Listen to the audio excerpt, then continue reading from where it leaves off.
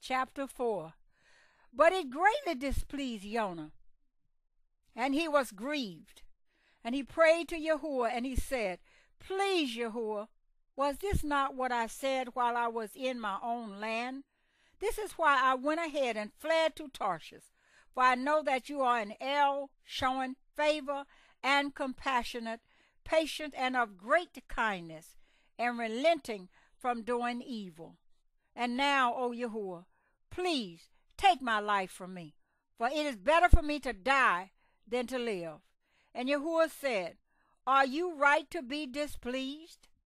Then Jonah went out of the city, and sat on the east side of the city, and made himself a shelter there, and sat under it in the shade, to see what would become of the city.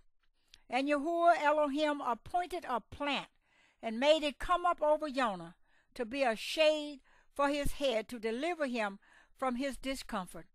And Jonah greatly rejoiced over the plant. But as morning dawned the next day, Elohim appointed a worm, which attacked the plant, so that it withered. And it came to be, when the sun came up, that Elohim appointed a scorching east wind, and the sun smote on Jonah's head, so that he grew faint, and asked for his life to die, and said, It is better for me to die than to live.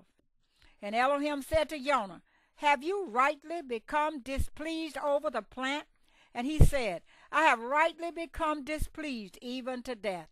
And Yahuwah said, You felt sorry for the plant for which you have not labored, nor made it grow, which came up in a night and perished in a night. And should I not pardon Nineveh, that great city, in which are more than 120,000 beings who have not known their right hand from their left, and much cattle?